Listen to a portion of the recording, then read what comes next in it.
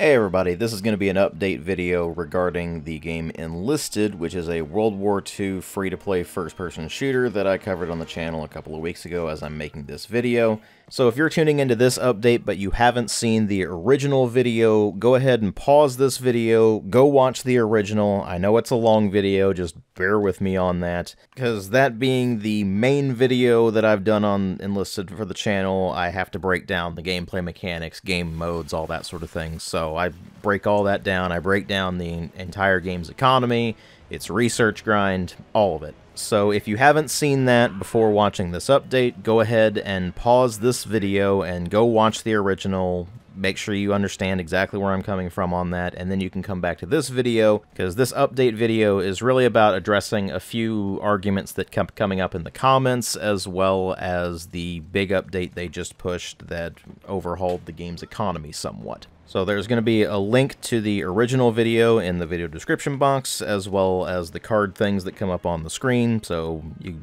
can quickly and easily go and watch that first, then come back here.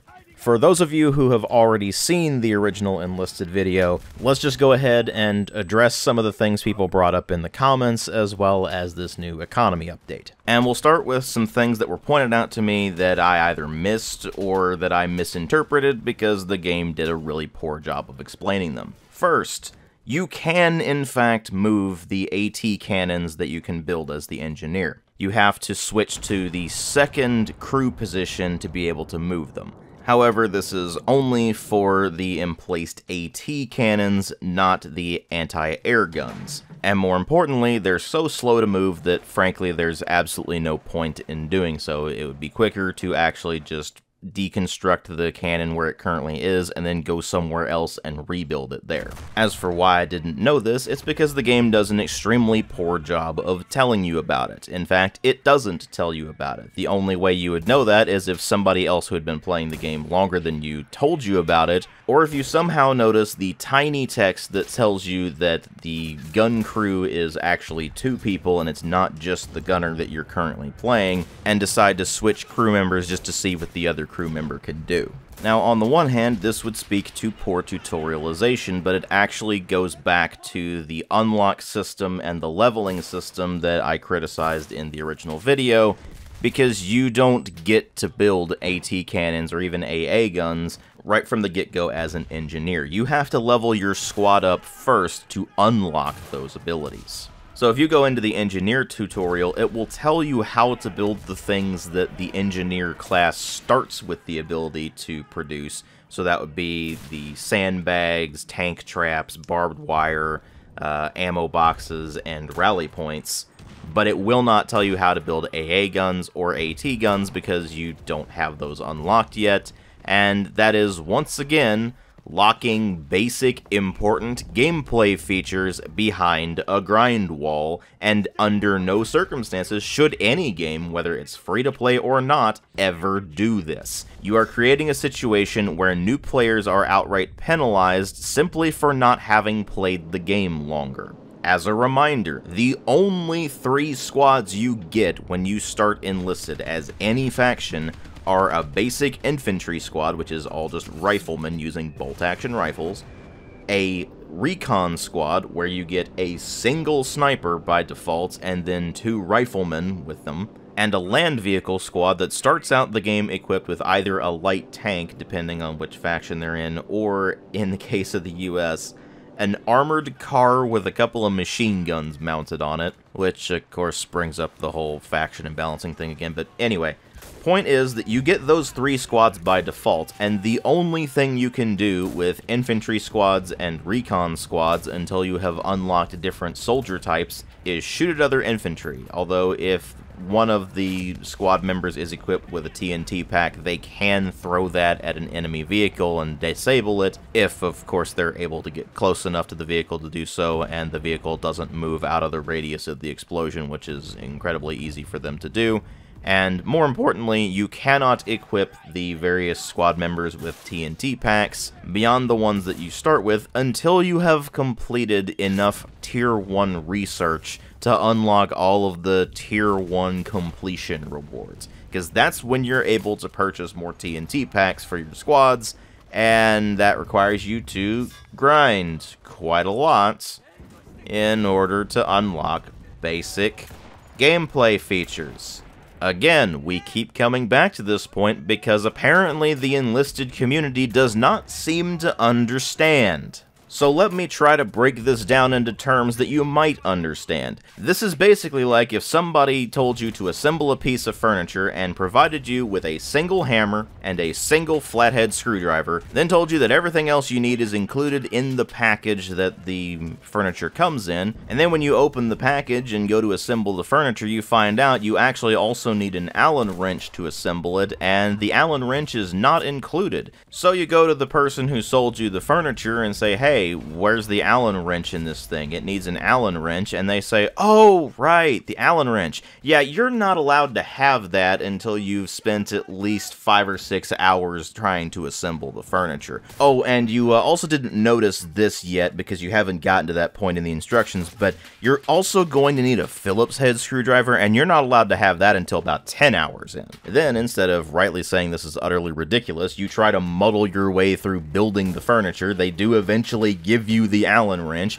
and you keep muddling your way through. They do eventually give you a Phillips head screwdriver, and then you find out that what was included in the package were actually Phillips head bolts, not Phillips head screws. So you go back to the person who gave you the furniture and say, hey, these are Phillips head bolts, they're not screws, I can't use these to put this furniture together. And they go, oh, right. At your current level of Phillips head screwdriver, you're only allowed to use Phillips head bolts. You're gonna need to gain some experience points and level up your Phillips head screwdriver in order to be able to use Phillips head screws. Obviously, this analogy is getting utterly ridiculous, but I hope I got the point across here. Important gameplay mechanics that are ultimately vital to your team's success are locked behind a grind wall. You can make all the arguments you want for being able to make squads more versatile by equipping them with different soldier types than the main soldier type that squad has. So, for example, equipping a rifleman squad with machine gunners, snipers, anti-tank gunners, or engineers, or whatever, making them a more versatile squad in the process. That's still a bit annoying, but at least you're just making the squad more versatile and not compromising its ability to perform its primary role. Meanwhile, if your team doesn't have access to a vehicle with a cannon capable of penetrating the enemy vehicle's armor, then building an AT cannon is going to be a very important thing. And more importantly, there are only 2 defenses against enemy aircraft. Those are your own team's aircraft and the AA guns. Again, as I mentioned in the original video, you can try shooting at enemy aircraft with your small arms, but you're not going to hit them. And as it turns out, the situation is actually worse when it comes to anti-air vehicles than I thought it was in the original video. Because I was looking through the tech trees and I didn't see any anti-air vehicles at all, and the community pointed out to me that the US and Japanese forces basically start with an AA vehicle unlocked. They're never actually used as AA vehicles by any players in the game, but they're technically considered AA vehicles. But if you're playing as the Germans or the Soviets, the only way you can get an anti-air vehicle is if you play specific events.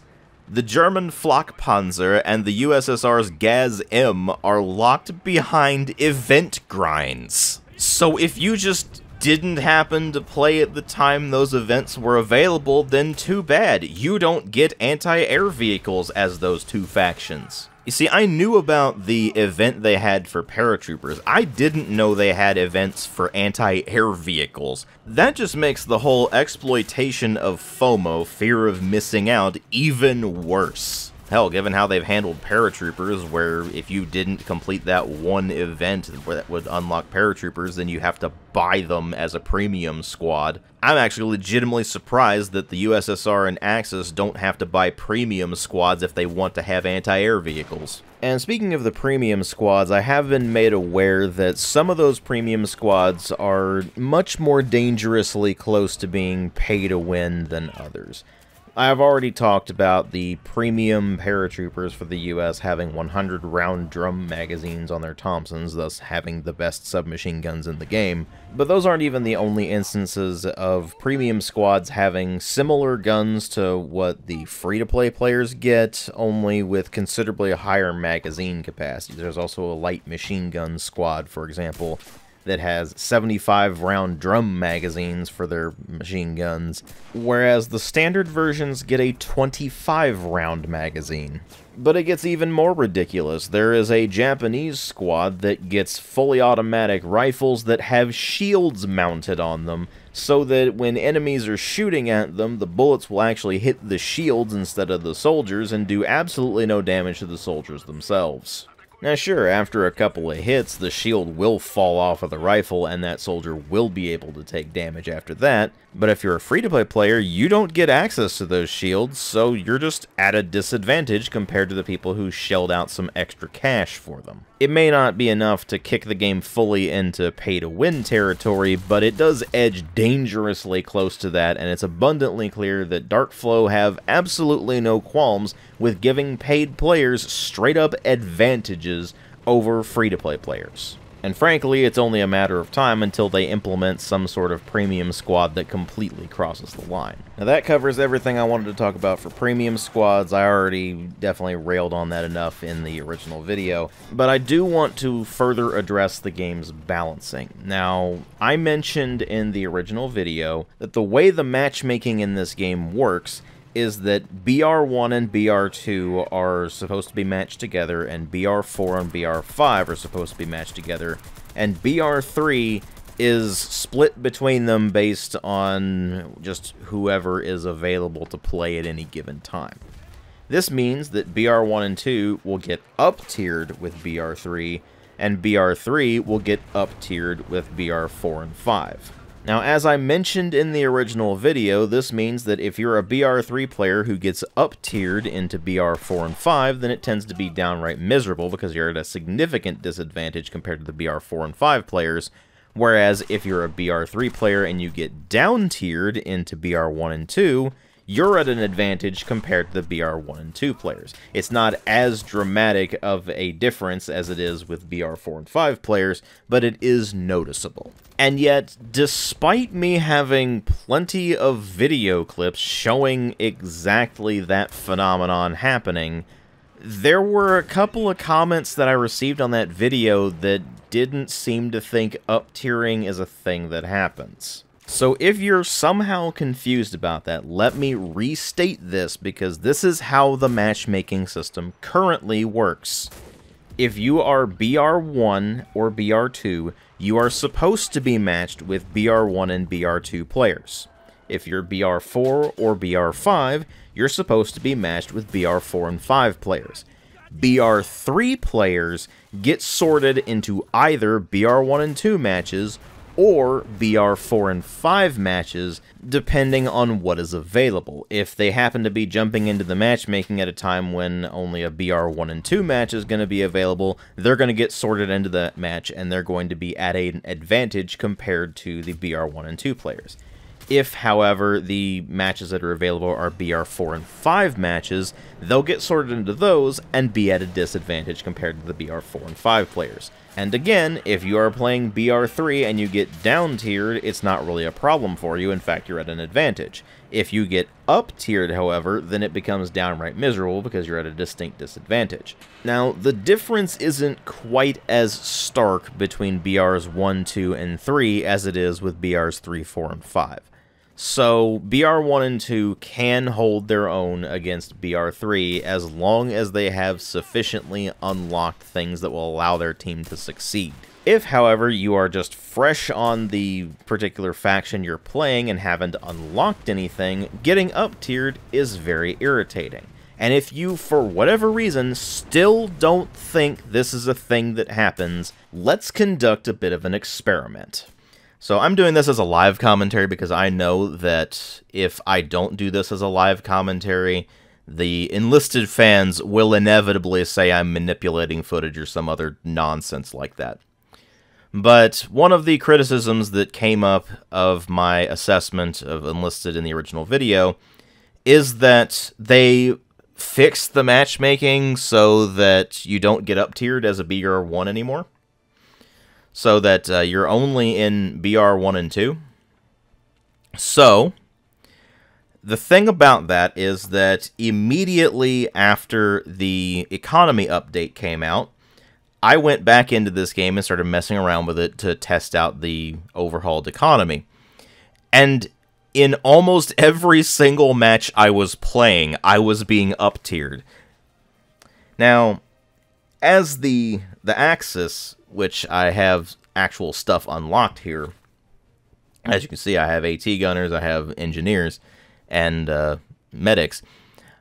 I can actually still do stuff with the Axis team because I have basic gameplay features unlocked, unlike with the USSR, the US, or Japan. I do have medics unlocked for Japan and the USSR because of some experience point bonuses that I had from daily login bonuses and such. But anyway, I still can't really do anything else with these factions. So, for example, the engineer squad for the USSR is locked behind the Mosin 1938 carbine, which, as you can see, I currently have set to research. With the Japanese, it is locked behind the Type 1 rifle. So I would have to grind that one out to unlock them for that. With the USSA, it's the Enfield, and I'm currently got that researching as well. So we're just going to run an experiment here. I'm just going to jump into the matches, and we're going to see how long it takes before I can tell we've been up-tiered. Because people keep telling me, oh no, getting up-tiered doesn't happen as a BR1. Well, every single faction I have here is BR1. Let's see how long it takes me to get up-tiered. I even have Join Any Army enabled. We're going to jump right in. We're going to see how long it takes. Alright, Fortress West. This is going to be Axis versus US. So which team am I on? I'm on US. Okay, cool. So I can basically do nothing useful with this team because, well, the only thing I've really got is this MGMC, which, by the way, is apparently an AA vehicle, even though nobody actually uses it as one.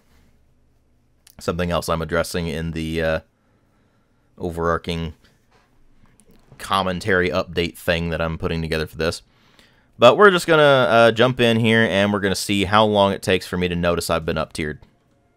If I've even been up-tiered at all. I might not have been up-tiered in this particular match. We'll see. But this is the very first match of the day, by the way.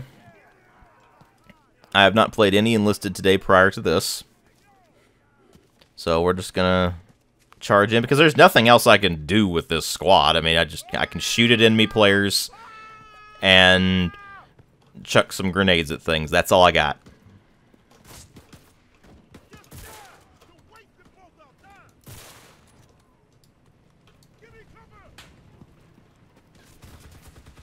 Oh, look, he's got an MP40. That is a tier 3 weapon. We've been up-tiered. How long was that? Like a minute at most before we notice we're up-tiered? So there you have it. If for whatever reason someone tells you that you don't get up-tiered in this game, you definitely do. There was the video proof. Now, something else I want to go over is that the community also kept telling me that you have much more control over your squad than I previously said you did, which amounted to being able to tell your squad to hold a position. Obviously, you can still do that. The thing is that you only have a single squad command button. That tells the squad to do a context-sensitive thing. However, it's not clear that it's going to be context-sensitive, because at nearly all times, it's just a hold position option. If you aim at a vehicle, the context-sensitive action will change to attack this vehicle. However, in the experimentation I did trying to get my squads to attack enemy vehicles, I found that the only way they would actually do this is by running up to it and throwing TNT packs at it. Even if they were an AT squad and were equipped with anti-tank weapons. And that's if they even decided to do anything at all. A lot of times I would order them to attack vehicles and they would do absolutely nothing. So there seems to be a very limited range on them actually being able to do this. Now, I was able to reliably get the squad to build things when I was playing an engineer squad. However, I always had to place down the blueprint for whatever it was I was building first. So it was more like the squad was actually just helping me build the thing that I was trying to build, rather than actually having a build order option. You can technically place down the blueprint and then tell your squad to build the thing, and they will build it. However, you have to start the construction yourself, and if you're going to do that, you might as well finish it yourself. Because if you order your squad to do it, then a single member of the squad, regardless of how many engineers you have in it, will start building it without any assistance, and you can always build things more quickly if you have at least 2 engineers working on it. Now, as for the claim I kept getting that squad members will definitely use their equipment and grenades, no, they don't. I've ordered them to attack enemies, I've ordered them to hold positions, it did not matter, they would not throw grenades at anything. And the only equipment they would use is the hammer if they're an engineer, and that was only to help you build things or to build things that you ordered them to build, or the first aid kit if they happen to take damage but don't go down immediately. And it did not matter what mode I had set the squad to. You can either set them to be aggressive or passive, but they're in aggressive by default, and that means that they will actually try to attack enemies that go within their sight radius. The thing is that they're still enlisted AI, so they're still dumber than a sack of bricks, and still basically useless. So I have absolutely no idea what the hell was going on with those enlisted fans who kept telling me that the squad command is actually really solid, because it's not. It is absolutely terrible, to the point where even the extremely simplistic squad controls of stuff like Ghost Recon Wildlands and Ghost Recon Breakpoint are vastly superior, because at the very least, your squad stays out of your way. They don't constantly get in the way when you're trying to shoot at things. They don't just blunder out into the open, or even outright jump in and out of cover to let themselves get shot to pieces. They stay in stealth, they stay out of your way. When you order them to attack things, they will attack things. When you are getting into combat, they'll actually hit what they're aiming at reliably, and if you get downed, they will try to get you back up, unlike, say, the medic squads in Enlisted, where even though they have the ability to heal teammates, they will not do it even if members of their own squad get injured or downed. The simple fact of the matter is that Enlisted squad AI and squad command system are so incredibly basic and awful that it becomes completely unreliable. You end up having to do everything yourself anyway, so why is the squad system even in the game at all? Frankly, the game would actually be better without the squad system. The only thing the squads actually end up doing are serving as quick respawn units, to where whenever you happen to go down, you can just switch over to a different squad member and continue, instead of having to go back into the respawn queue. And probably much more importantly, they help to pad players' KD ratios. The phrase "shooting fish in a barrel" comes to mind. It's not challenging, it's not fun, it's just boring. And since Darkflow and Gaijin, despite constantly saying that they're working on it, haven't been able to significantly improve the AI and squad commands in the several years that this game has been available, despite constant complaints from the player base, tells me that it's never actually going to improve. Because if it's been this long and squads are such a core element of this game, then either there is some sort of engine limitation that is actively preventing them from improving it, or they just don't actually care even though they say they're working on it all the time. And while the extremely cynical part of me wants to think it's the latter, I'm pretty sure it's actually the former. It's probably some sort of engine limitation that they can't work around, so they just keep saying they're working on it, because that's more non-committal and gives the impression they're actually doing something when they can't. And while I'm nearly 100% certain that it's never actually going to get better, if by some insane miracle it actually does improve, then I will update this video somehow, whether it be something in the video description or in a pinned comment or something like that. Now then, there is also the elephant in the room with this particular update video, which is the overhaul that Darkflow and Gaijin did for the grind, both in terms of research and in terms of silver. And they address this in the following ways. First, they dramatically reduce the number of research points required to complete research projects pretty much across the board. In some cases, it's closer to cutting them in half. In some cases, it's more like a fourth. It just depends on the individual research. But it is definitely a significant reduction in the number of research points required in order to complete a research project. It still takes a long time, however, because the amount of research points you earn are dependent on a variety of factors. The first is whether or not you happen to have any boosters active. You get some of those as daily login bonuses. Sometimes you have to complete challenges to unlock them. But these boosters can outright double the amount of experience points and research points you earn in any given match. But they're usually only active for only one match before they expire, or they're only active for a limited amount of time. You actually have timers on them, so that if you don't complete the matches in the time frame allotted, the booster just goes away.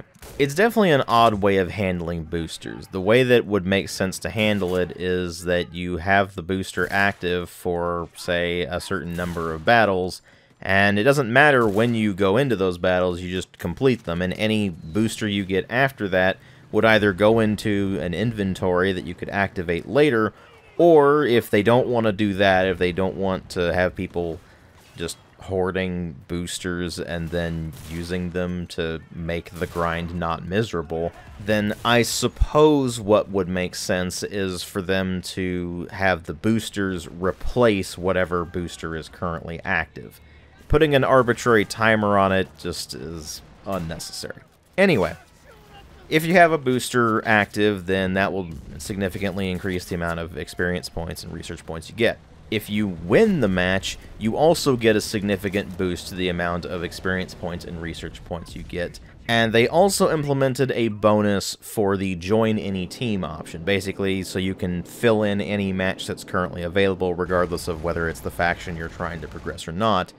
And that will earn you extra experience and silver, and thus, of course, RP as well, compared to if you didn't select that option and just went in with whatever your chosen faction was. Now, the number of experience points I referenced in the original video is roughly 2,000 to 4,000 experience points, and thus roughly 2,000 to 4,000 research points per match.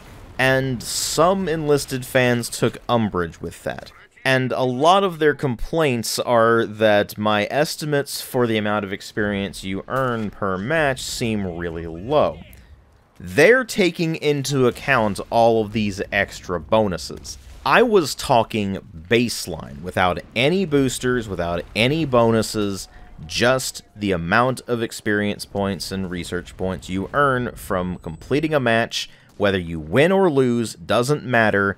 The average is going to be around 2,000 to 4,000 per match. If you play better, you will earn more experience, you will earn more RP. If you play worse, you will earn less. If you have boosters active and you're using the join any team option and you win a match, you might be able to get it up to 6,000 to 10,000 experience and or RP per match. However, you have to remember that matches can go on for a very long time. Most matches are going to be around 20 to 30 minutes long. Sometimes they're longer than that, sometimes they're shorter than that, but generally they're going to be around 20 to 30 minutes long. This means that very early on in your progression, if you have these boosters active, if you're using join any team, and if you play really well, and you of course win the match, you're probably going to unlock the earliest things in the progression with very low RP fairly quickly. Especially in the case of the stuff that only costs 5,000 RP to begin with. In a lot of cases, you can just knock that out with a single match. However, the costs start getting considerably higher almost immediately. It starts taking 20+ thousand, 30+ thousand per unlock, and that's going to take you several matches, meaning that unlocking, say, a single weapon might take you about 2 or 3 hours to unlock in the early game. The later you get into the progression, the higher the costs get, the longer it takes to unlock things. And all of this grind is cumulative, because you need to unlock things earlier in the progression in order to unlock things later in the progression. This is another thing I talked about in my original video, where you have to grind your way through a bunch of stuff you don't want, a lot of which is basically just slight variations of the same handful of things over and over again, in order to get to the stuff you actually want to use. And if for whatever reason you are still confused by that point, let me walk you through it. Alright, switching over to live commentary for a second so I can more easily show you exactly what I mean on how grindy this game gets. So, one of the things that I did bring up in the previous video, but that seemed to be misunderstood, is that if you want to get to the good stuff in this game, you have to grind through a bunch of stuff you don't want.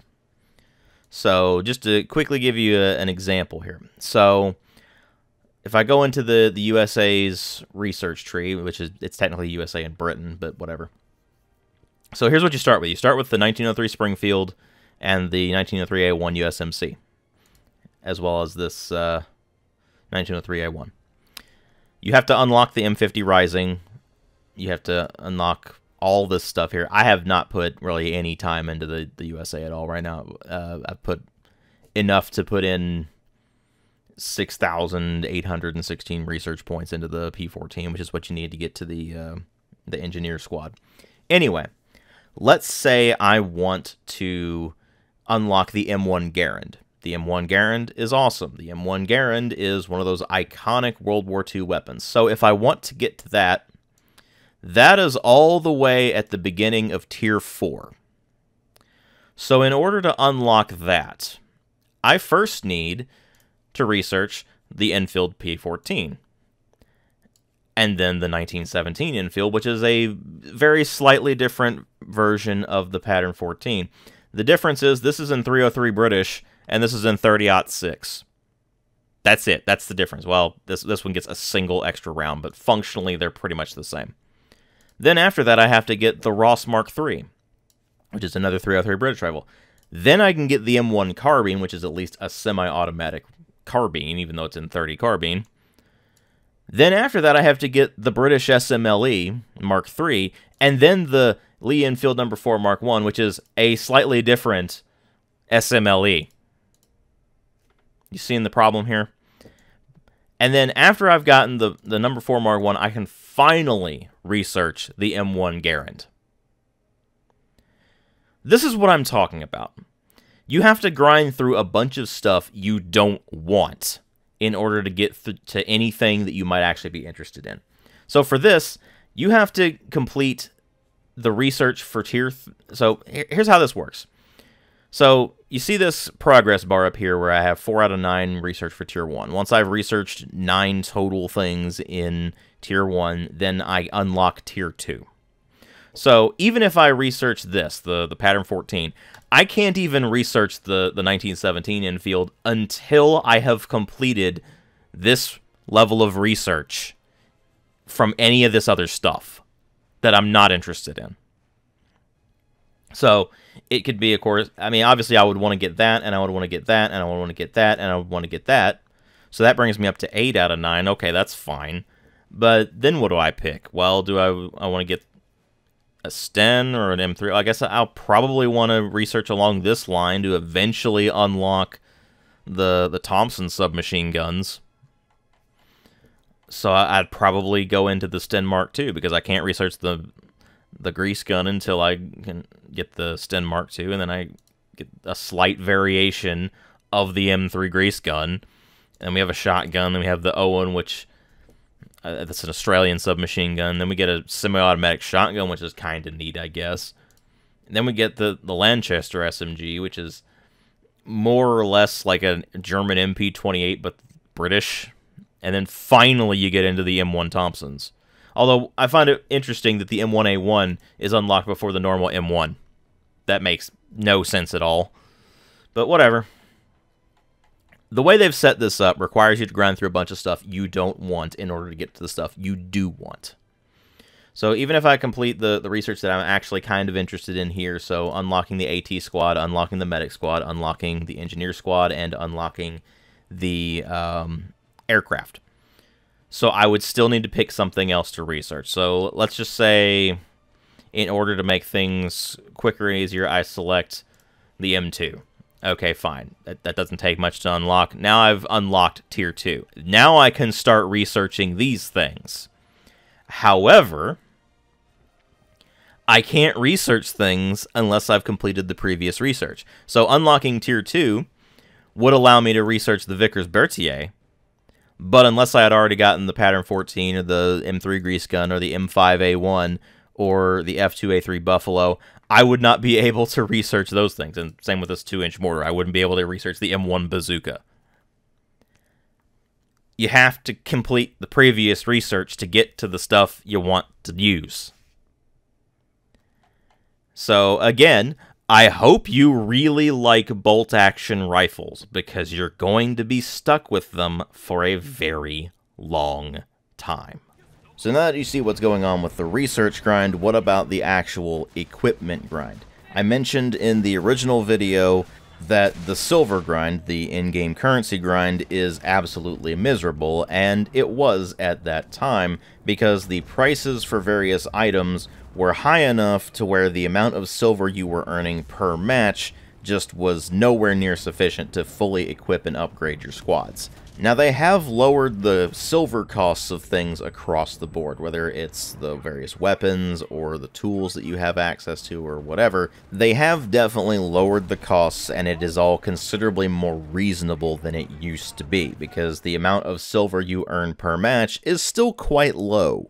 This is another thing that people kept bringing up in the original video, as if I wasn't aware of this and as if I somehow didn't mention it, but I certainly was aware and certainly did mention that the amount of silver you earn depends on your in-match performance. The better you perform, the more silver you earn. It's the same as with the general experience for squads, as well as with the research points you earn. However, while in experience and research points you will earn a few thousand per match, in the realm of silver you're looking at about 1,000 per match if you're playing really well and you get the win bonus. Otherwise you're looking at about half of that, so somewhere in the realm of 500 to 600 silver per match.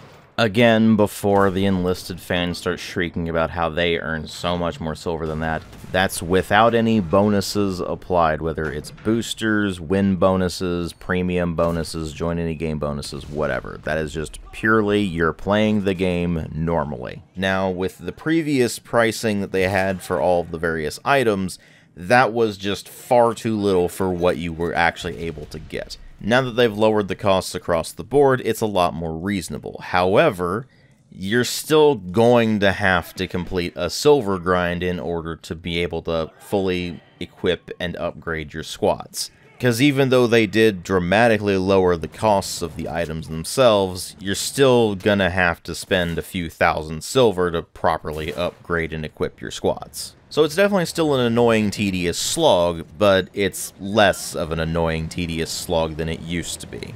It's not really saying all that much, but it's something at least.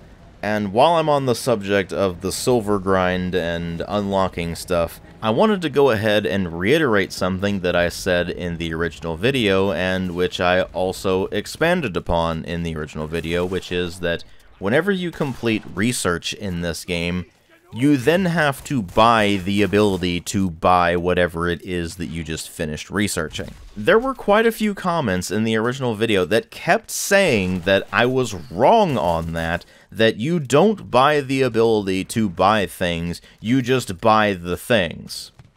This is not true.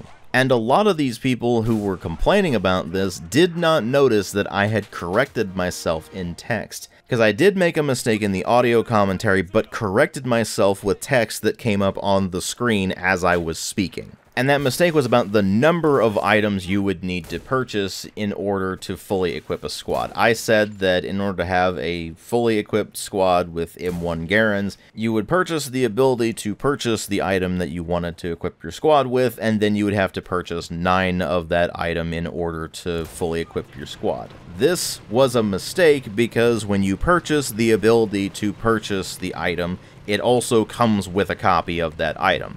So in the case of, say, the M1 Garand, you would purchase the ability to purchase the M1 Garand, and it would give you an M1 Garand, in addition to the ability to purchase more M1 Garands. So instead of having to buy 9 M1 Garands to fully equip your squad, you would have to buy 8 additional M1 Garands. So you're still technically buying 9 of them, but you're buying the first one as part of the unlock process. It's still a really dumb and somewhat confusing way of handling the unlock system and the equipment purchasing system, and that was really the main point there, is just how convoluted and dumb this system was. However, because I happen to be criticizing the game that they seem to absolutely love, Enlisted fans decided to latch onto that one particular thing and start acting like I don't know what I'm talking about, even though I outright corrected myself in the video itself. So you know what? Just to prevent people from trying to latch on to this again and act like I don't know what I'm talking about, I'm just going to show you how it works.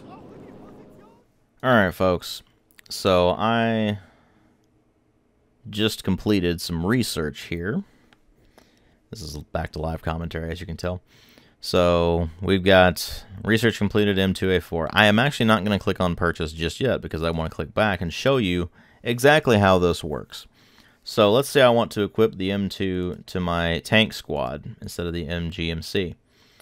So the M2 is right here. I select it. I can't purchase it. I can't equip it. It says available in research. I go to research. I click on it. It says purchase. Research not purchased yet. Purchase. Received item. Go to squad. See, now I can equip it. So the thing is that this is a vehicle, so you're not necessarily going to get the same effect that you would if it were, say, the M50 Rising or this Enfield P14 here.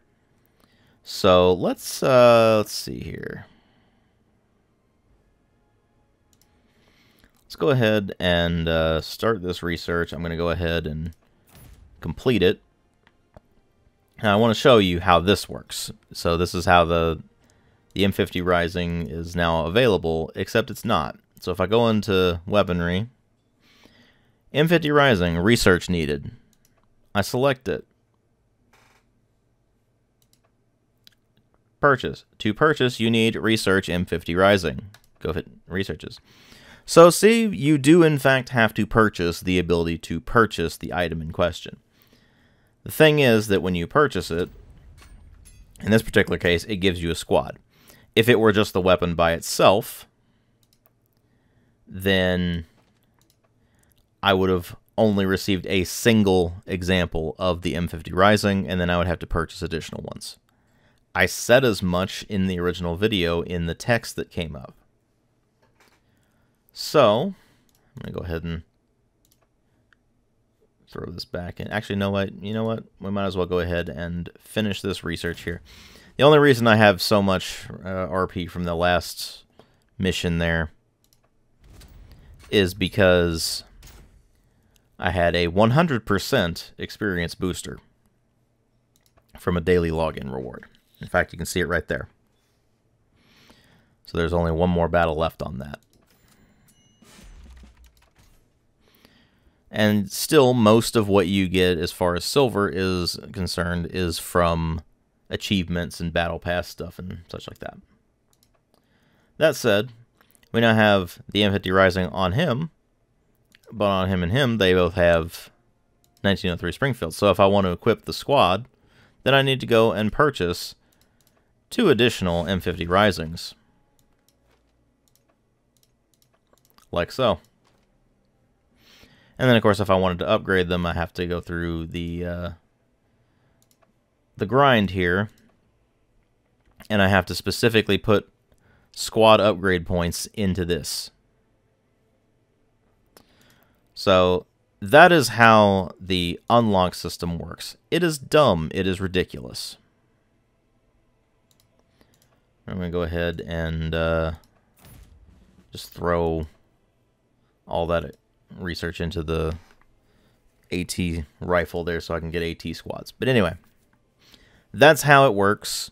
Again, I said as much in the original video, but people kept acting like I didn't know what I was talking about because I accidentally said in the audio commentary, even though I corrected this in text that came up on the screen, that you would need to buy. So let's say if you unlock the M50 Rising and you want to equip a full squad with it, you would have to buy, let's say you get a squad of 3.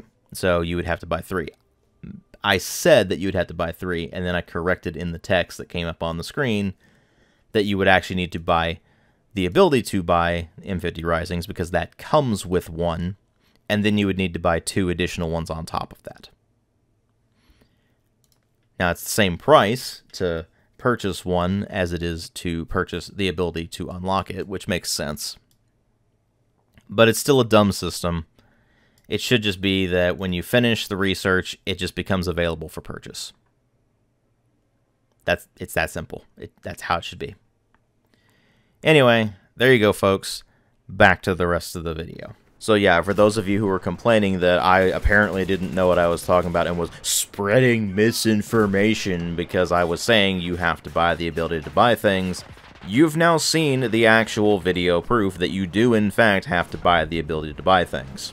Again, I did make a mistake in the original video about the number of items you would have to purchase to fully equip a squad if you had just unlocked the research, but I had corrected myself in the text that popped up on the screen, which, if you care to check, was at 30 minutes and 56 seconds. Although even though I have done a live commentary clip here showing you exactly how it works in pretty exhaustive detail, I wouldn't be surprised if there are comments on this video complaining about how, oh, no, you don't have to buy the ability to buy things, even though you clearly do. Presumably this time because I didn't record it in Russian, or I don't know, honestly. Enlisted fans confuse me with their bizarre love of this game and their bizarre attempts to defend its bullshit. I mean, hell, a lot of the comments I got on the original video were basically just like, oh, you think it's bad now, it used to be way worse, as if that somehow absolves the game of the sins it's still committing. And what really gets me is that there is a decent chunk of the population that seems to think because the game is technically free to play, that magically absolves it of all the issues it has as well. As if free-to-play games and pay-to-play games are somehow completely incomparable. You cannot compare one to the other and actually have it make sense. That's not remotely how this works. And the especially funny part about this whole thing is that when Enlisted launched on Steam, it launched on Steam as a pay-to-play game. You couldn't just download the game and start playing it. You had to buy a sort of starter pack in order to be able to play the game on Steam. Thus, it was a buy-to-play game. And that went over so poorly that they had to pull the game from Steam entirely and then relaunch it months later as a proper free-to-play game. So not only does the whole, oh no, you can't compare this to a buy-to-play title argument not apply at all anymore just because the game went buy-to-play for a bit, even though it is back to being free-to-play. It actually never really applied to begin with, because there are a lot of free-to-play games out there that are just as high quality, if not higher quality, than big AAA buy-to-play releases are. And much more importantly, most of these games all use pretty much the same business model now. You see battle passes in damn near everything, you see cosmetic microtransactions in damn near everything. So the main things that distinguish Enlisted's business model compared to other free-to-play games' business model and, of course, buy-to-play games' business model are the premium squads, which I have thoroughly talked about at this point, so I don't really feel the need to go over them again. the utter BS way it handles cosmetic microtransactions, where if you want to buy a cosmetic for your troops, you have to rebuy it not only for every single soldier you want to customize with it, but also for every single battle that you want to take part in with those cosmetics. So you're going to have to rebuy those cosmetics for every soldier multiple times to actually have them show up in different sets of maps, which is utterly absurd. And then the other distinguishing factor is the premium account situation, where you buy to progress less slowly, because it's still a slow progression, but just slightly less slow if you have a premium account, and you get a couple of extra squad slots, and that's kinda it. And like I said in the original video, that might work for War Thunder, because War Thunder doesn't really have any competition in its market. The only other competition would be the likes of World of Warships and World of Tanks, and those aren't really much competition, let's be honest. So unfortunately, because there just aren't really any good alternatives, Gaijin can get away with pretty much whatever they want for the business model on War Thunder, and they tried to apply mostly the same business model to Enlisted, only to find out that that doesn't work when you go to a first-person shooter. There is a ton of competition in the first-person shooter market. I did see a few people saying things like, well, name another game where you can run around with squads. Okay, Easy Red 2. Well, name another World War II combined arms first-person shooter. Okay, Hell Let Loose. Postscriptum, aka Squad 44. Oh, you want something more popular? Okay, well, Battlefield 5. Well, name a free-to-play World War II shooter. Okay, Wolfenstein Enemy Territory. I know it came out a long time ago at this point, but it's still up and running, people still play it, and it's still got quite the active community. You can still have a lot of fun with it, and it'll run on damn near any computer these days. And if you don't really care about World War II shooters, or don't really care about combined arms shooters, throw a dart and you're going to hit a free-to-play first-person shooter. So for people who aren't already locked into Enlisted because they've got sunk cost fallacy going for them, or who are specifically going to Enlisted because it is a combined arms World War II shooter that happens to be free to play, there are just so many alternatives to playing Enlisted that Gaijin and Darkflow cannot afford to try to push the War Thunder business model onto a first-person shooter like Enlisted. Enlisted as a game is just okay at absolute best. It's not terrible, it's not a bad game necessarily, at least in terms of mechanics, but even with the reduction in grind, it's still far more of a grind than people are going to be willing to put up with for very long. And more importantly, because they keep locking important gameplay mechanics behind a grind wall, or even outright behind a paywall, all that really says is that Darkflow and Gaijin do not respect players' time and money, and so people will just go to other games that do better respect their time and money. I mean, hell, even as greedy as Activision is, they don't pull this kind of crap with Warzone, and that's another free-to-play title, although I have a feeling most of you probably won't think of it as free-to-play, just because it has the Call of Duty name attached to it. And I absolutely guarantee you that if they were pulling the same kind of monetization BS that Enlisted does, you would absolutely not be extending them the same courtesy that you are extending Darkflow and Gaijin with Enlisted. No, the simple fact of the matter is that if Gaijin and Darkflow do not overhaul the business model of Enlisted in its entirety, then they will continue to lose new players, and they will continue to hemorrhage existing players. Because after all, why should anybody put up with a game that has squad AI so brain-dead stupid that it's practically useless and really just serves to pad the enemy's KD ratios, which shows absolutely no sign of improvement even years after the game's initial beta releases, even though the community has been constantly complaining about it the entire time? A forced grind just to unlock basic important gameplay features, let alone the extensive grind required to unlock the actually interesting equipment that you actually want to use, all the while having to go through a bunch of stuff you don't care about at all. All the while, of course, having the premium account status looming at you from the corner of the screen saying, oh, hey, if you paid for premium, then you wouldn't be grinding as much. Or the constant pushing of fear of missing out by locking gameplay mechanics like paratroopers and the AA vehicles for the Axis and the USSR behind event grinds, so if you don't play the game during specific events, you just don't get access to those things, unless, of course, you pay extra.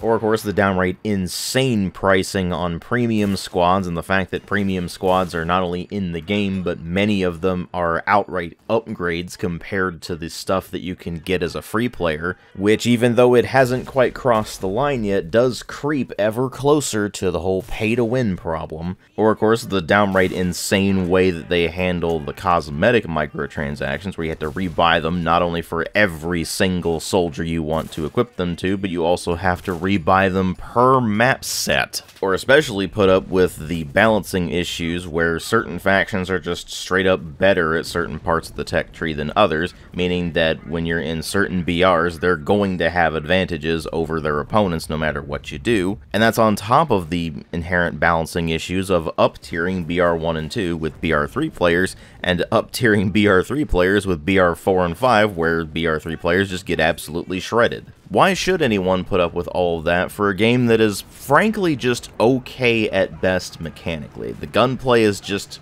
alright, it's nothing particularly special. The vehicles are fairly clunky to use, which isn't necessarily a problem because a lot of that's just getting used to how they control, but they're not especially satisfying to use, especially early on in the progression. The map designs aren't really anything to write home about, and most importantly, the community of players isn't really a community at all. Absolutely nobody communicates other than occasionally pinging where enemies are and asking for enemy coordinates if they're in, say, an aircraft and they want to know where to blast the living crap out of them. There's an idiomatic phrase that comes to mind with this game. It's, the juice is not worth the squeeze. It's not necessarily that Enlisted is a bad game, because mechanically it's not a bad game. It's just okay at absolute best. And given all of the crap they expect you to put up with, it's just not worth putting up with all of this crap just for an experience that is okay at best. That was an undercurrent of what I was seeing through a lot of the comments received on the last video. A lot of people were saying things like, oh, this sounds like a skill issue, or oh, you just don't know what you're talking about. You need to play the game longer and learn how it works so you can actually know what you're talking about, and by then you'll definitely enjoy playing the game and you'll be able to recommend it because the game is amazing. And somewhat mocking voice aside here, look, do you really believe that? This game is not amazing, not by a long shot. It certainly had potential to be good if they were able to sort out all the problems with it, but since they haven't been able to sort out most of those problems in the past several years, and only ever seem to implement positive changes on an extremely rare basis, I frankly don't ever see this game realizing any of that potential. And the really sad part is that I was seeing quite a few comments on the previous video saying the game was better prior to the merge, which is depressing to think about because the game was far grindier than even when I was messing around with it for that video, to the point where you would have to grind through the same research trees over and over and over again on a per battleground basis. You see, those sets of maps I talked about previously all used to be individual campaigns that were basically split into about 6 separate games. And progression was tracked separately for each, so if you wanted to get the same equipment across multiple campaigns, you would have to grind through the exact same progression multiple times, unlocking the same thing over and over and over again until eventually you get to the stuff you actually want to use. That just sounds utterly miserable, and yet somehow apparently the game was in a better state back then than it is now. I have absolutely no idea how that could even be remotely possible other than a sort of historical accuracy standpoint, but that kept coming up in the comments on the previous video, so I figured I definitely needed to mention it. But what I can tell you is that for all of the people in the previous video's comment section that were acting like this economy update somehow magically fixes everything I was saying about the game, that it somehow is the silver bullet, the panacea to all the ills I had with the game, No, it didn't fix any of that. The only thing it did is make the incredibly slow, obnoxious, tedious grind slightly less slow, tedious, and obnoxious. And sure, that is technically an improvement over how it was when I made the previous video, but it's nowhere near enough of an improvement for me to change my recommendation that you avoid Enlisted until they finally start respecting your time and money, because they clearly still do not. It seems like they're just gonna have to learn the hard way that you cannot pull the same BS that they pull with War Thunder in a game like Enlisted. There are plenty of other options if you want to play a free-to-play first-person shooter. If you want to play a Combined Arms World War II shooter, there are several other options for that as well, though you have to buy them in order to be able to play them. The thing is that once you've bought them, the only thing that you would buy from then on out is cosmetics if you happen to be interested in them, because everything else is just included in the game. You don't have to grind your ass off just to unlock a Gewehr 43, going through half a dozen friggin' Mauser 98 variants in order to get to it. And yeah, I know Hell Let Loose is $50 right now, and it should definitely not be $50. It should be much lower than that. So I would only recommend picking that up if it's on sale. But the simple fact of the matter is you get a much better value proposition with a game like that than you do with a game like Enlisted. And at the end of the day, everyone's time and money is limited, so I don't want them wasting said time and money on games that don't respect said time and money. So if Darkflow and Gaijin somehow ever get an absolute epiphany and completely overhaul their business model and finally do start respecting players' time and money, and hell, even just start respecting their own game, then maybe my assessment of Enlisted will change. But right now, it's pretty much the same assessment as it was before. The grind is slightly less than it was before, certainly, but even with that improvement, Enlisted is still a total mess, and I cannot recommend it in its current state. Thank you all very much for watching and putting up with the very long-winded videos that I've put together on Enlisted. I am thoroughly done with the game at this point. Frankly, even if they do give the game a substantial overhaul, I don't even really want to cover the game anymore. At this point, it feels like a boat anchor that is dragging me down, rather than something I'm actually interested in covering on the channel. I will at the very least update the video description box and probably throw a pinned comment if they do a substantial overhaul, but the simple fact of the matter is that not only do I want to move on from Enlisted, I have to move on from Enlisted if I want to get anything done on the channel. Again, it feels like a boat anchor dragging me down. So I guess we'll see what happens in the future with this game, but I'm certainly not going to hold my breath on it. Now then, I need to get back to working on clearing out the backlog, so I'm going to go ahead and do that. But before I do, I'd like to thank you all again for watching. Again, thanks for putting up with this long, kind of rambly mess of a video. And of course, if you like what I do on the channel here, please consider supporting it on Patreon. If you can't afford to or don't want to, that's fine. I understand, but the option's there if you're interested, and every bit really helps out. You'd be amazed how even $1 a month can really help out. Thanks again for watching, and I will see you all in later videos.